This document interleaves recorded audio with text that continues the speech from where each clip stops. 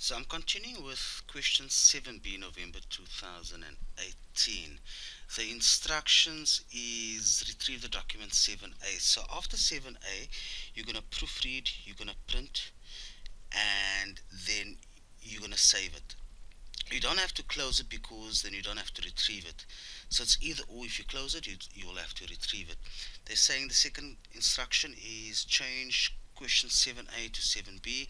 Make all the changes as indicated on the spreadsheet according to the instructions below. Now on the next page you will see there is a guideline with instructions and manuscript signs. So which is the surveyor, so I'll be starting with the manuscript signs, and the first one is the heading must be size 18, which I've changed. It must be bold and must be italics. There should be an open row between row 1 and row 2, so I click on 2, right mouse button click and insert. That's how I insert a row.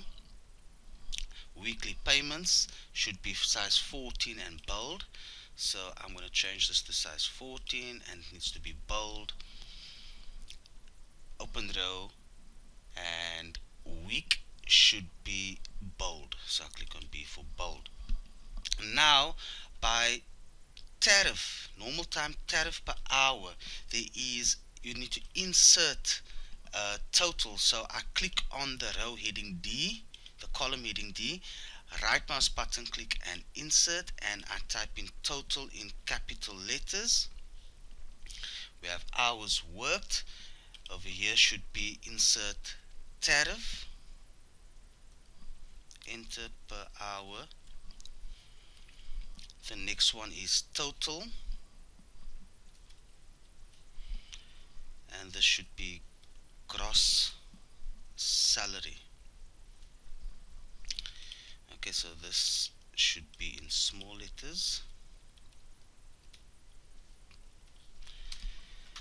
and hours worked is there, and they're saying this information over here should be centered, so I'm going to click on center, and the heading weekly payments and week should be merged and centered.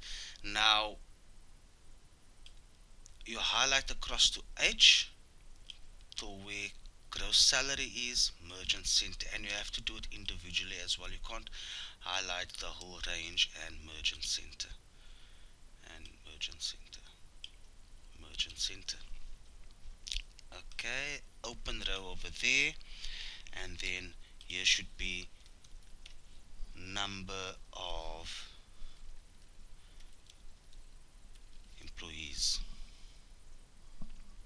and that answer should be over there by E as indicated on the next page as well.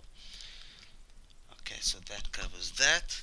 Then they say by instruction 3.1, sort the names with corresponding figures alphabetically. So you're going to highlight all of this over here, and under home you can see A to Z. So I click on A to Z and I'll sort from A to Z.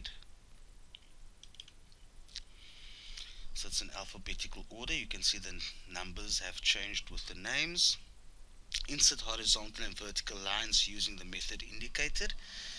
So next to bold is a grid. Click on the grid. You first choose your line style, and then you're going to draw your lines.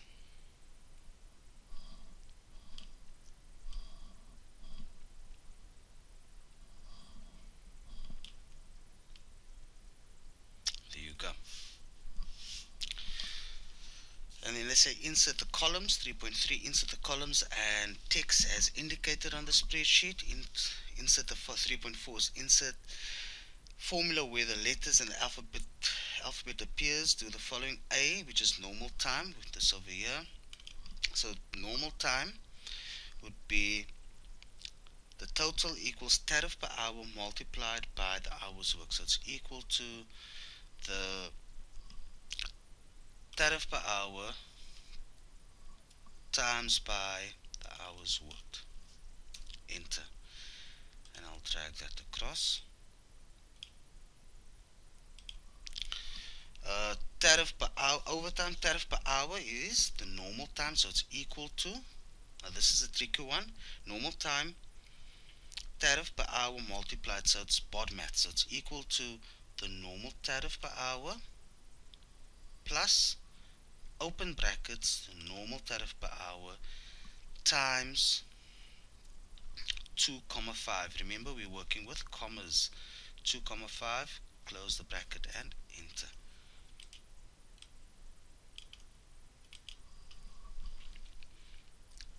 Then C, overtime, the total is tariff per hour multiplied by the hours worked. So it's equal to tariff per hour times hours worked. Press enter and you drop down. D, gross salary is normal time plus overtime. So this is equal to total, your normal time, plus overtime total, enter. So that is the gross salary. Now when you drag it down, E, the number of employees, using the built-in function to determine the number of the employees. So the answer should be over there. The number of employees is count formula. So equal to count, halfway through typing count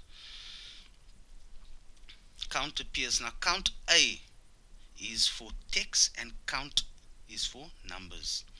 So this is the range that we need to calculate. So I'm going to use count, double click, there's a bracket appears, you just highlight the range, shift and 0, close the bracket and enter. So the answer is 6. Copy the formula number 4, copy the formula to the other cells as indicated on the spreadsheet. So we have copied the cells, the answers down as indicated. Display all monetary values as currency, 2 decimal places, all other numbers are as integers. So tariff per hour and total, these are all rand. So we don't use accounting, we use currency, which is the R sign, and all this over here should be currency as well, the rand sign. Adjust the column width to the spreadsheet fits on one landscape page. Now this is still on portrait, so I'm going to go to page layout, I'm going to go to orientation, and I'm going to go to landscape. So now it's in landscape. Save the question as 7b, print the spreadsheet with row and column headings, and place the printout in your examination folder. This also needs to be decentered. So it's file, print.